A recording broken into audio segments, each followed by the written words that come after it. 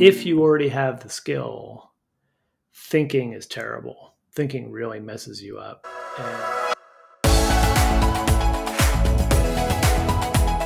Okay, today I'm speaking with Dr. Ted Slingerland, who's a professor of philosophy and associate member in the Asian Studies and Psychology departments at the University of British Columbia. He's an expert on the cognitive science of ancient philosophies. Dr. Slingerland is the author of several books, including Trying Not to Try, Ancient China, Modern Science, and the Power of Spontaneity. And Dr. Slingerland holds degrees from Princeton, Stanford, and UC Berkeley. In this episode, we discuss the science of ancient concepts like Wu Wei, or effortless action, hot versus cold cognition, ways to alter consciousness, and much more. So without further introduction, here is Dr. Ted Slingerland. Yeah, so we've had a gaffe with the recording, so we're going to pick this back up, but it's already started to be a really interesting conversation. I think just to give folks a kind of a catch them up so that you're not repeating yourself. What we're really talking about here is the fusion of ancient wisdom with modern science, which is one of my favorite topics. And you've explored this in different cultures in the East, and then are fusing that with your understanding of cognitive neuroscience. And the topic that we started to get into was Wu Wei, which maybe you could unpack for us a little bit. And we were talking about this, how this is a bit similar to Western flow, but has some important differences. Yeah, so Wu Wei, literally no doing, no effort, translated as effortless action, because it's not a passive state, it's an active state, is this spiritual goal for these early Chinese thinkers I look at. So it's a state where you lose a sense of yourself as an agent. You have a feeling of not exerting effort, like things are kind of happening by themselves. You're completely absorbed in what you do. You're also very successful, so everything works out. You're creative. People like you. You're skillful in the world. If you're doing some activity, some craft in the world. So they all want you to get into this state, these early Chinese thinkers. And I compare this state to Mihai Csikszentmihalyi's idea of flow. So Western psychologist, actually recently deceased this year. And it is similar. So Csikszentmihalyi's flow has basically all the same phenomenological characteristics. Where I think Wu Wei is more helpful, this is what I argue in Try Not to Try, is that Csikszentmihalyi has trouble ruling out certain types of experiences that feel a bit like flow, but only in the moment. So, watching stupid TV. I mean, he didn't know about, when he wrote flow, he didn't know about Twitter or YouTube. He would have used those if he could have. Spending 2 hours just watching a series of stupid cat videos, or you lose a sense of yourself as an agent, you lose a sense of passage of time, and yet you emerge from it feeling crummy, feeling kind of dirty, you not energized or like fulfilled the way you do when you come out of flow. And so he didn't want to call those states flow, but he needed to figure out what's different about them. And what he settled on was complexity and challenge. So he thinks that true flow states are flow because the challenge of the situation perfectly matches your skills. But your skill is going to get better, which means the challenge has to keep ramping up. And so, he called it the flow channel. Challenge keeps getting harder and harder as your skill gets better, and that keeps you in this flow channel.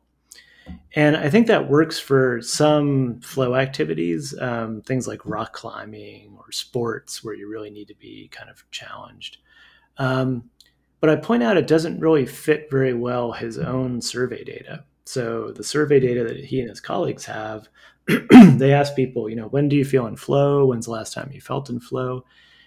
And the answers tend to be things like, walking down this path in my neighborhood that I've walked down 100 times, or playing with my grandchildren, or he actually has an extended account of this Serafina, this woman in the Swiss Alps who gets into flow, leading her cows to the pasture and kind of milking them and doing these things she's done 100 times before.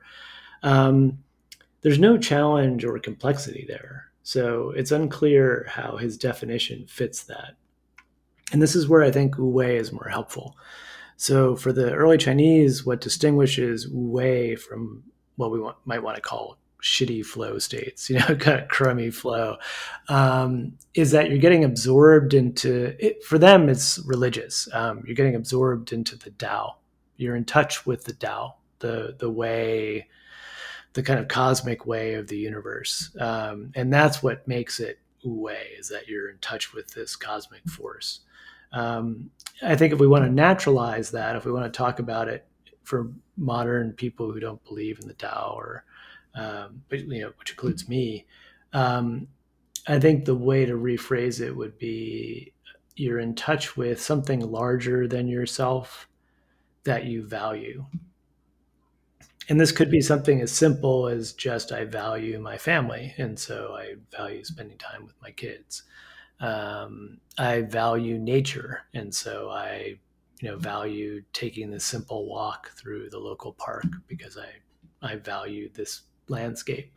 I think that's a much more helpful way to define the state. It's you lose a sense of yourself as an agent because you're allowing yourself to be absorbed into something bigger than yourself that you value. And that's why you emerge from the experience feeling energized and feeling like you had a meaningful experience instead of a kind of time wasting experience. Yeah, that's fascinating. So Wu Wei takes into account your belief structures in order for you to get into that state. Is that right? Yes, I think that's the way to understand it. And again, for the early Chinese, this was an all encompassing metaphysical reality you get in touch with. I argue in the book that for most modern people, we probably have very fragmented belief systems. So, I talk about the fact that I get into Wu Wei in nature, especially certain landscapes, like Northern California is like my place. It's like where when I see the landscape there, something just relaxes inside of me and I feel really good. I get into Wu Wei cooking. I get into Wu Wei playing tennis or kayaking. Um, I can't tell any coherent story that would weave all of those things together into one meaning system, right? It's almost like I've got a series of meaning systems that I move in between, ideally. So I think for a lot of modern people, we have fragmented meaning systems, but we do have them. We have meaning, and that's what's giving this state its special feel. Yeah, absolutely. It makes a lot of sense.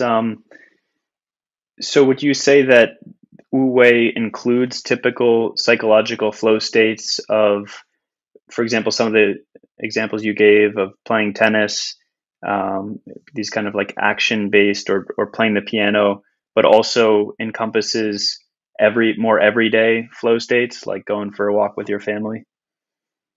Yeah, that's why I think it's more useful. And it's, again, this is Csikszentmihalyi's own survey data suggests that's really when people aren't usually, doing high stakes rock climbing, right? Where they're experiencing flow is having drinks with their friends or, relaxing with family. So I think it's Wu Wei in that sense is a more useful concept than flow is. And I think and again, talk about ancient wisdom or, why modern science could use an assist every once in a while. Csikszentmihalyi was coming out of this very individualistic model of the self. And so when he's trying to figure out what distinguishes flow, he's then focusing on very individualistic measures like complexity and challenge. If you think of the self as social fundamentally, and as fundamentally kind of embedded in the world and part of the world, it's a little bit easier, I think, to see that that's what's the distinguishing feature of these experiences. And so, yeah, what does the cognitive science say about Wu Wei? You've got a good analogy here with hot versus cold. Yeah, it's a mode where your cognitive control is relaxed and you're functioning primarily using hot systems. So, there's this two system model of human cognition. We don't want to take it too literally. It's not like they're actual different pathways in the brain or anything. But there are two kind of it's useful to distinguish between two different modes of behavior. One is this hot or system one cognition, which is fast. It's mostly unconscious. It's frugal. And that's where we spend most of our time. And a lot of the stuff that's going on are these hot systems. So I'm not conscious of how I'm forming words. I'm not conscious of pronouncing English. I'm not conscious of reaching out and getting a glass of water. I do all these things naturally. That's all system one. System two is when you're popping into cold cognition. It's slower, it's conscious, it feels effortful. You really feel yourself doing it. And humans are capable of these two different modes of cognition. And what Wu Wei represents is a state where you're mostly in this hot, unconscious, effortless mode of cognition. But you're also alert. And so I look at, there's an interesting study I look at in the book of jazz. They did an fMRI study of jazz pianists, and they, scanned them as they were doing scales, as they were playing a piece that had already been written out. And then they scanned them when they were just improvising. So they said, just improvise. And there's an interesting state they get into where the regions normally associated with cognitive control in the brain were downregulated. So they weren't exerting cognitive control. But this one part of the brain, the ACC, the anterior cingulate cortex, was still quite active. And this seems to be the part of the brain. So we're chugging along in system one, doing everything automatically. A good example of this is, you're walking down the street to your office. It's almost all system one. You're not having to think about how you walk or how to put one foot in front of each other. But you step on a patch of ice, and suddenly you've got something's wrong, right? And you have to adjust what you're doing, and you have to call in system two to say, oh, it's icy. You need to walk slower and do maybe, walk on the side where there's snow and not ice. The ACC's always looking for a disconnect between what you're doing and what the outcomes are. It's kind of an error detection device. And it's basically like the trigger that calls in cognitive control when you need it. In these jazz pianists, the ACC is very active. And this seems to correspond to the state that people get into when they're athletes or performers. They're kind of on autopilot, but they're alert, right? There's a part of their brain that's like watching out for stuff. And it really seems to correspond to the story. And one of the best Wu Wei stories in the early Chinese text is the story of Butcher Ding, who's cutting up this ox in the Zhuangzi. And he's completely effortless. It looks like he's just dancing, and this ox kind of falls apart. And he describes to this lord who had been watching him how he just kind of lets the blade follow his spirit, and he, kind of goes along. He's following along effortlessly. But he says, but if I come to a difficult spot, I slow down, I'm cautious, I take my time, and then I can cut through the knot and everything works. I think he's describing basically system one, ACC pops in and says, trouble, pay attention for a second. And then I figure it out, and then system one again. That's kind of the skillful Wu Wei state. So it is a state where you have reduced cognitive control, and it's automatic systems that are running things primarily. Yeah. No, that makes a lot of sense. And I guess based on that understanding, what would you recommend for someone who's trying to get into that state with an activity? So I guess to bring it into an example that maybe folks could relate to. Um, if you're trying to putt a golf ball, or some analogous performance situation where you have some skill already and your body knows what to do, and you don't want to be overthinking it, but at the same time you want to be focused and you want to execute well under pressure.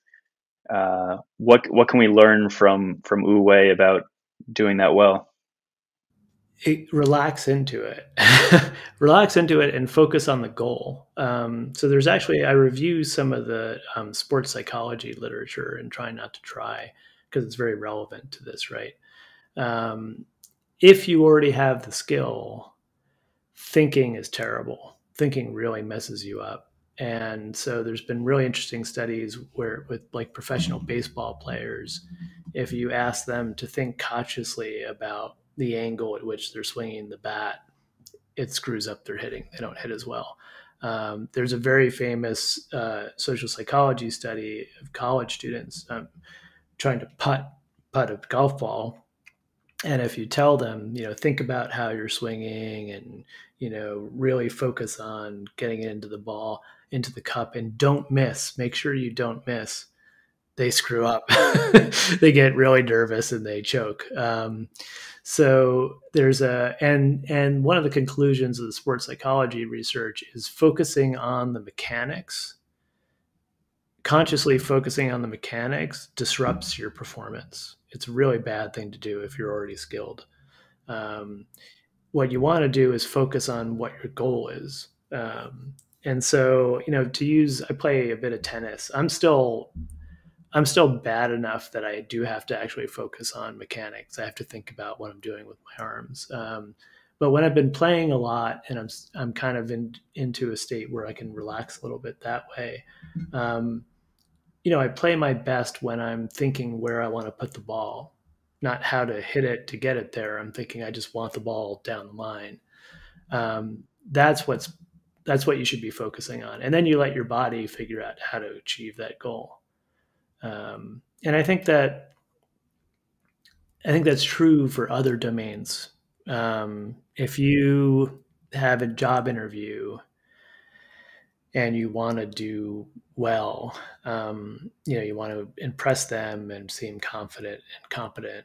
Um, you shouldn't be focusing on the specific words you're saying, or how you should hold your hands, or whether or not you should look them in the eye, or how firmly you should shake their hand. That's going to be, you're going to seem like an automaton. It's going to be horrible. You should just focus on, what do I like about this job? Or just focus on the fact that you would be good at the job and that you just need to explain that to these people. So focusing on the goal in a way that's calm and kind of, and where you realize that you do have the skill to do it. That's the way to get into Wu Wei. Right. Yeah, that's fascinating that you'd say that, because I'd come to a similar conclusion when I was playing tennis actually recently. I realized that when I stopped paying attention to my mechanics and just focused on where exactly on the court I wanted the ball to land, I was doing way better.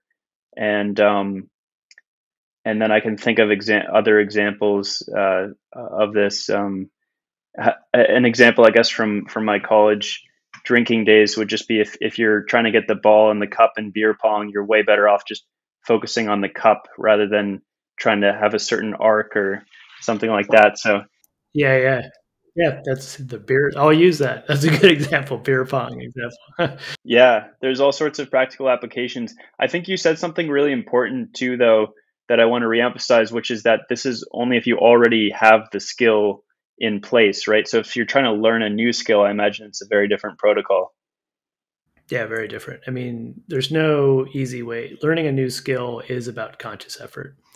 And that's one of the reasons that, evolutionarily we have cognitive control, is to reprogram our hot cognition so that we can acquire new skills. So, I mean, a good example is I'm I took up tennis as an adult. I played previous racket sports, and so I had some really bad habits. And I'm trying to break a bad habit on my backhand right now. And if I try to get into a state of Wu Wei while doing a backhand, it doesn't work very well now because I just fall back into my bad habit where I collapsing my arm and I'm doing this weird kind of half slice, half ground stroke. Um, so I have to, for a while now, I'm going to have to just be consciously thinking about. I have a set of tricks that I have to remember when I do a backhand now. Um, and so it's going to be effortful. It's not going to be Wu for a little bit. But the idea is if I do that effortfully for a while and I get in enough playing time, I'll start to internalize it. And at some point, doing it the right way will be effortless. And then I can go back to focusing on, I want to hit a backhand down the line or I want to put it over there. But yeah, you can't, you can't improvise on the piano unless you know how to play the piano. It's just, it would sound terrible. My ex-wife's brother is a jazz pianist in Rome, and he practices improvising. And of course he can improvise because he's a really incredibly highly trained classical pianist as well, and he's been playing the piano his whole life. So you have to be prepared. Being in a state of Wu Wei requires training and preparation when you're talking about any kind of skillful activity. I think you introduced this paradox, or you name it really well in the title of your book, Trying Not to Try, where if you just tell someone, just don't try or just relax, that's obviously immediately just upon trying to relax or trying not to try, you're introducing some sort of effort. And so how do you think about solving this problem? I mean, I guess to give another example, in meditation, when you're learning meditation practice, this is one of the key paradoxes, is that if you're trying to get into a meditative state, then you're trying too hard. But at the same time, there needs to be some sort of intention there to aim the mind in the right direction. Yeah, no, it's you really feel this tension the most acutely in things like meditation. But you also feel it in things like insomnia, trying to fall asleep. You're tired, but you need to shut your mind down. But the more you worry about shutting your mind down. So yeah, I call this the paradox of Wu Wei, or the paradox of trying not to try, right? The title of the book. I argued in my earlier academic work that this was a real paradox, that it was driving a lot of the philosophizing in early China. It's basically everyone trying to figure out how to get around this paradox. And no one ever solves it. And I argue it's because it's a real paradox.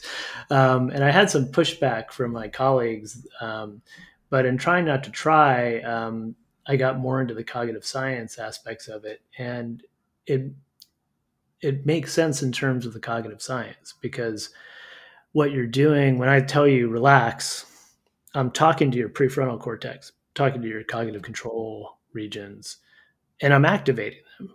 So the part of the brain that I want you to shut down, I'm actually paradoxically activating by telling you to relax, or by you telling yourself to relax, right?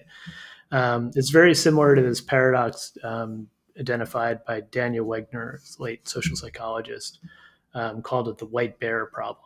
If I tell you, don't think of a white bear, you've just thought of a white bear, right? Because I've activated the concept in your brain.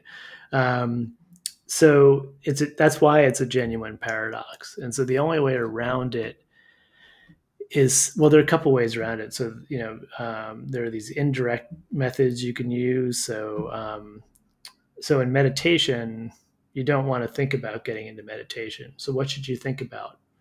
Well, count your breaths, or pay attention to your breaths, or think about this mantra, or, think about your chakras being aligned and, going down into the earth.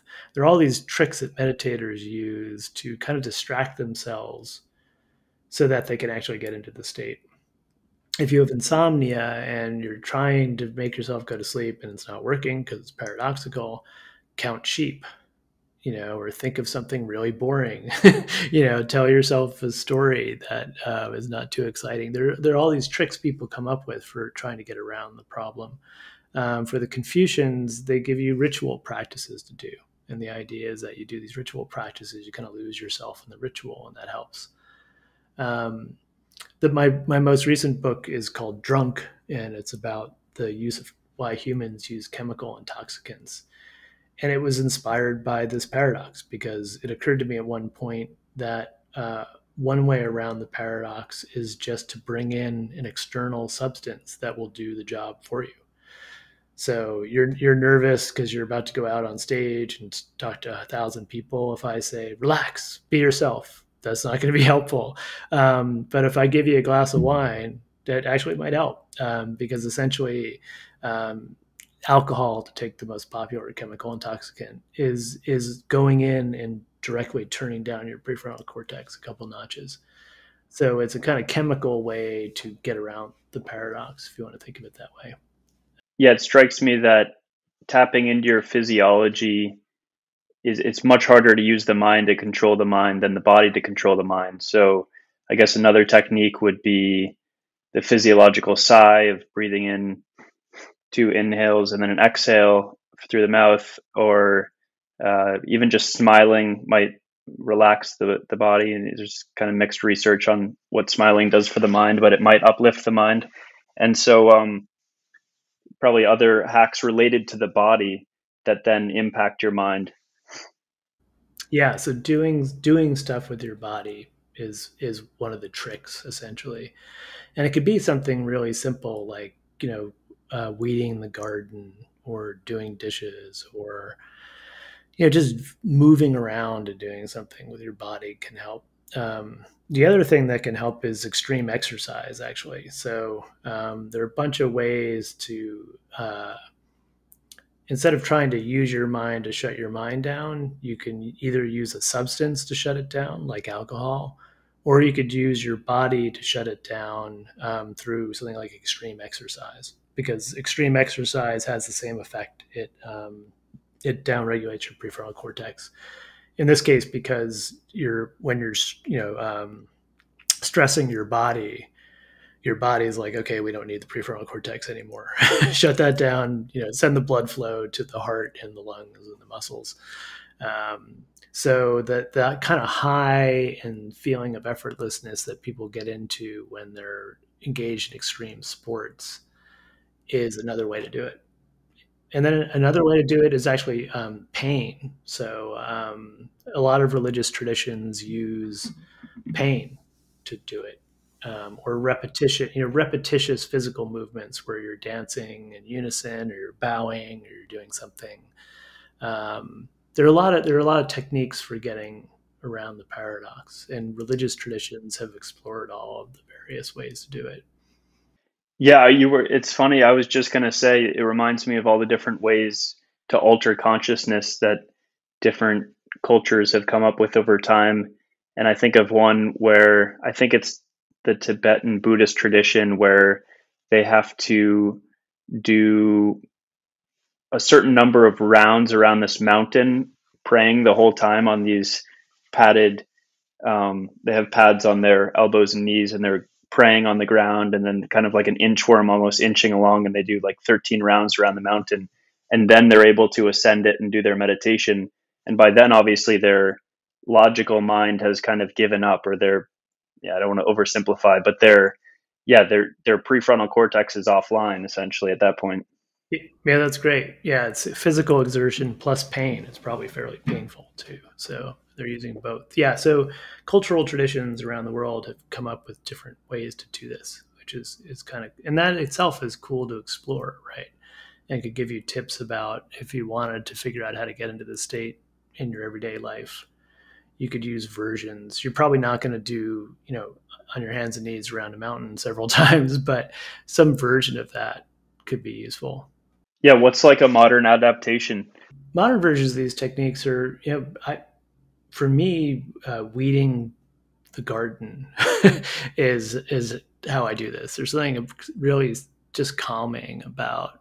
I think it's a combination of being in contact with nature and plants and outside, and something satisfying about pulling up the weeds and making sure the plants that you're trying to cultivate are healthy and happy.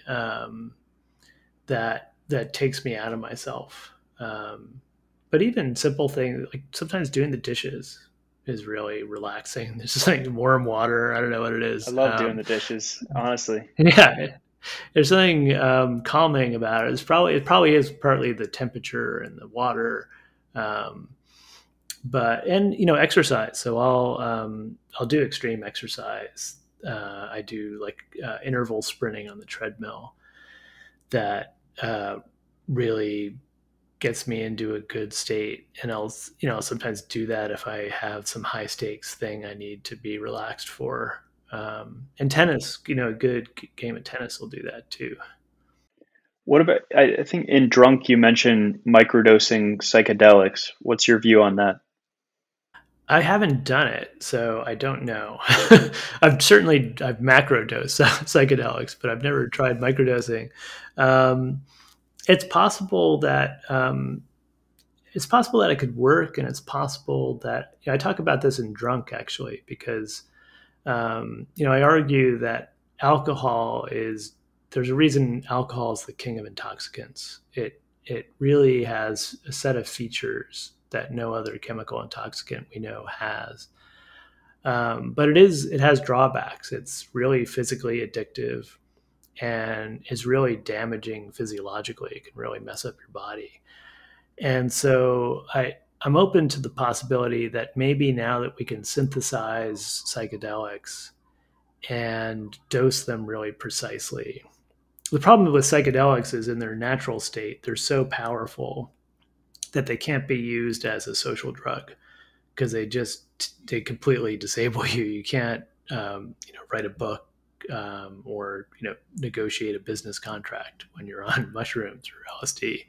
Um, but now that we can synthesize psilocybin, for instance, and dose it very precisely, it's possible that in smaller doses you could get some of the same advantages. So the relaxing of the prefrontal cortex, increased crosstalk in your brain, enhanced mood, so it's boosting serotonin, um, in a way that still keeps you connected enough to reality that you could function, that you could work and talk to people. And I think it's still very early days. We just don't have enough data on microdosing to know if it. But it's psychedelics. The advantage of psychedelics is that they're not physically addictive, and they're not physiologically harmful. So if they could produce the same kind of effects as alcohol, they would be a much better drug.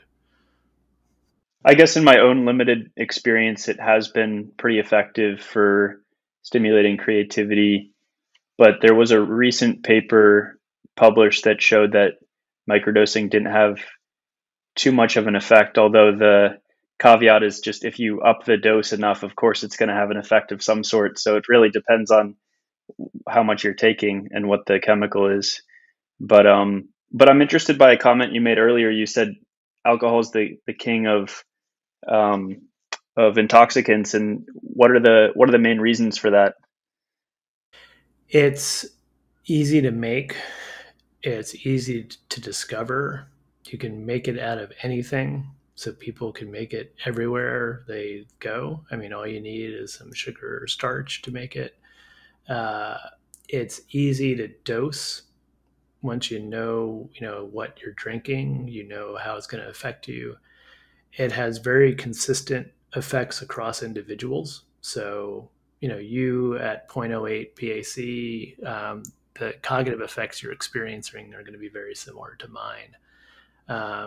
It also has it's got a quick half life. So we have dedicated machinery in our body that's waiting for ethanol and breaks it down and gets it out of our body as quickly as possible. So you can get into an intoxicated state, and then 2 hours later you're fine because it's been cleared from your body.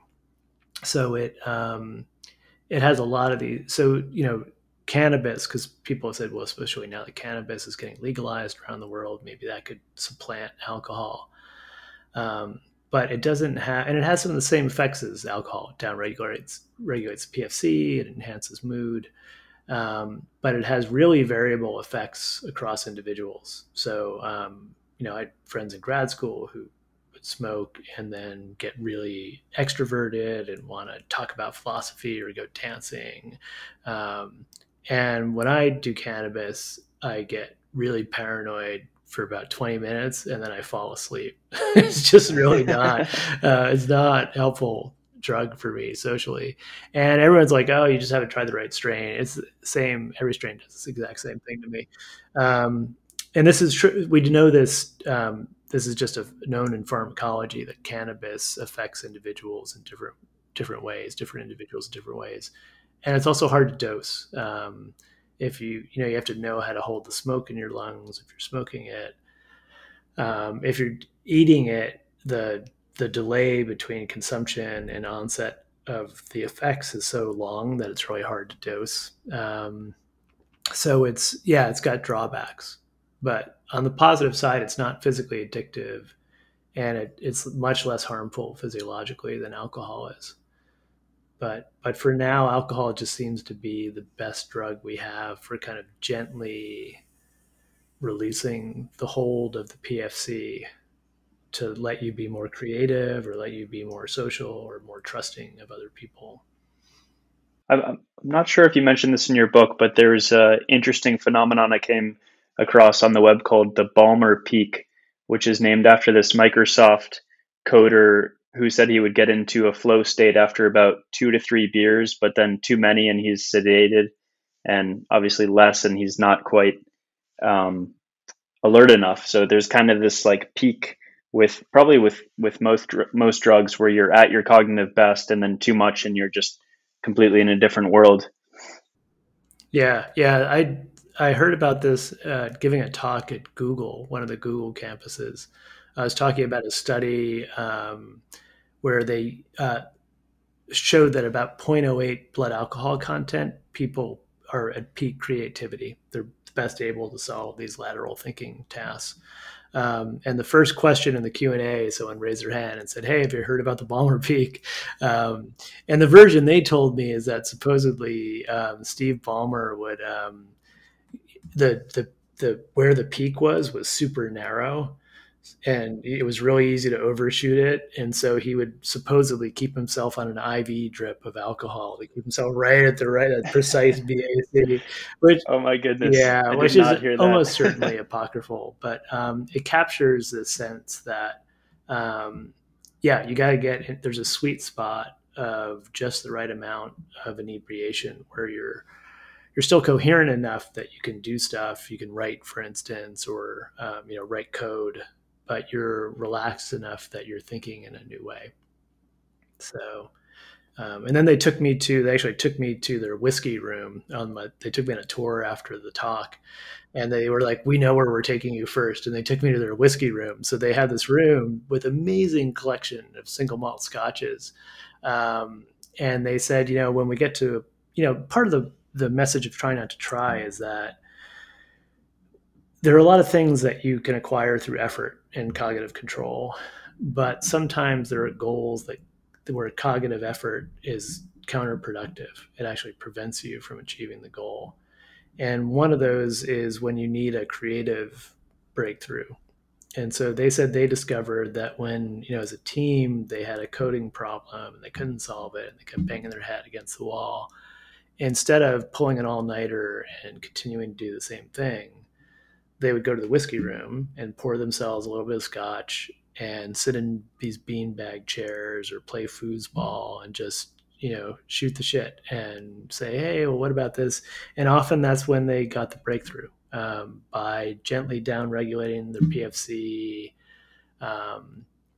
reducing their inhibitions so that they would share ideas with each other that maybe they would have felt were stupid or they'd be self-conscious about. And so seemed very significant to me that organization as successful as Google actually builds in a whiskey room to their campus. They make room for kind of just the right amount of intoxication when needed. Seemed to me very significant. It's a sign that they recognize that sometimes to achieve these goals, you can't just keep sitting in front of your computer. Yeah, and my understanding from Try Not to Try and your TED Talk is that there's different philosophies on Wu Wei as to how much effort you should actually put in order to then be able to get into an effortless state. Like there's, um, I think Lao Tzu says just basically become effortless, um, just do it, just be spontaneous. And then there's other philosophies that say you have to train a little bit and then eventually you can just rely on your training. So I'm curious, maybe you can do a better job of articulating that, but where do you fall on that spectrum? So the Confucians tend to emphasize the training, right? They want you to practice and do ritual, and the idea is that eventually it'll become natural and you'll be able to be in a state of Wu Wei. The Taoists say, "Oh, that training thing's terrible. Stop doing that. Just stop trying, or just relax, or just make your mind empty." I think you have to understand them as complementary views, because I don't think the Taoist view makes any sense except as a corrective to the Confucian view, um, right? Because you need the training. I mean, we don't. Lao Tzu uses the metaphor of being like a baby or a child again to capture this idea of kind of relaxing into a non PFC state. Um, but we don't actually want to be babies again. It would be really terrifying to have, 4-year-olds running the world. We want to recapture that state temporarily and in a reduced form. And so I think that the way to understand it is Taoism is this corrective for Confucianism that has gone awry, that is continuing on with the effort when the effort's now counterproductive. Yeah, totally. I mean, sometimes I do feel like there's 4-year-olds running the world, but I think we Yeah, can find a balance. ideally it would not be the case. Yeah, So, yeah, just to wrap up with these rapid fire questions, are you ready for a few quick ones? sure. Yep. What is your favorite area of history or science? Uh, Warring history, warring states, China, really interesting period. Just one of the most interesting periods of philosophy, I think. Science, it depends on the problem I'm working on. So recently, it's been the science of intoxication, how intoxicants affect our brain. Nice. I actually, fun fact, I started a hangover preventative cure when I was in college. I partnered up with a molecular cellular developmental biology major, and we did some research on what causes a hangover and devised a supplement that's, I think, still out there somewhere. Oh, great. Okay, that's cool. That's useful. Sell that. We sell it next to copies of Drunk. Kind of. Yeah. Yeah. Yeah, exactly. Yeah. Uh, all right. So, living, if you could have dinner with anyone living or dead, who would you invite? Probably Zhuangzi, this early Taoist thinker, and Nietzsche. I'd really like to see the two of them talk. Be an interesting conversation. Yeah. If you could have one superpower, what would it be? Not getting bored. Always staying engaged and interested. Definitely true. And one extent, I can see how a lot of people mistake boredom with, or as soon as they feel bored, they get distracted. But I assume you mean in the sense of being able to focus on one thing without your mind wandering off, or And stay engaged and stay excited. It's easy to get bogged down and get bored and distracted, and especially I think in our modern world with social media, this is a just much huger problem. I've noticed it affecting my life in ways that I don't like.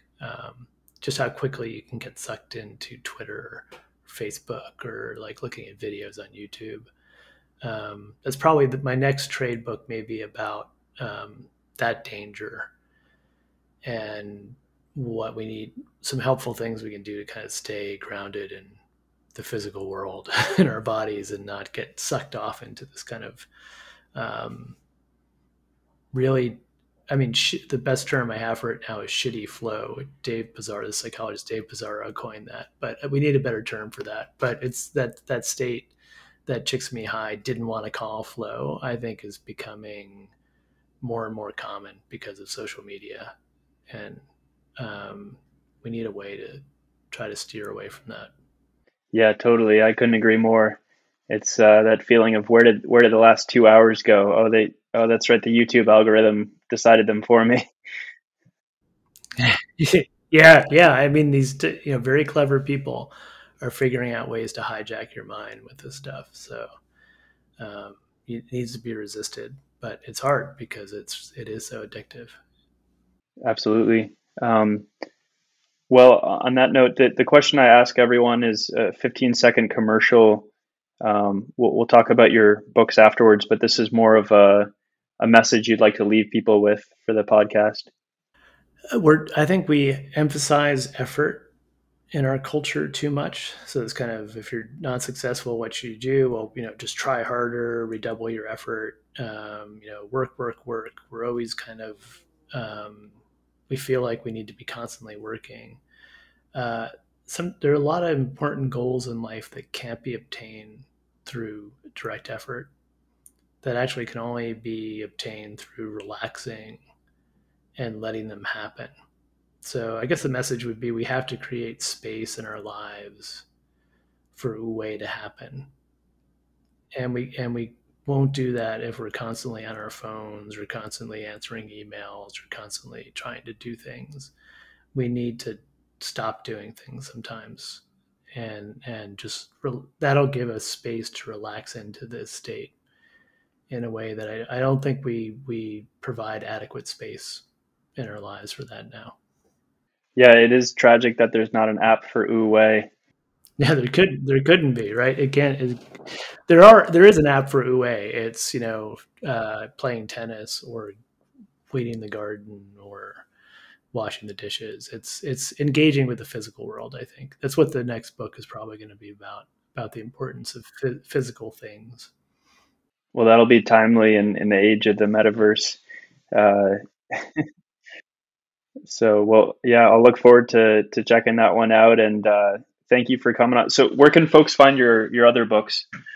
Everywhere, Amazon. They can go to my website where I've got a list of all the books, and Edward Slingerland. It's just edwardslingerland.com. They can find all my interviews. And this is Trying Not to Try, Ancient China, Modern Science, and the Power of Spontaneity, and then Drunk, How We Sipped, Danced, and Stumbled Our Way to Civilization. Was there one before those two?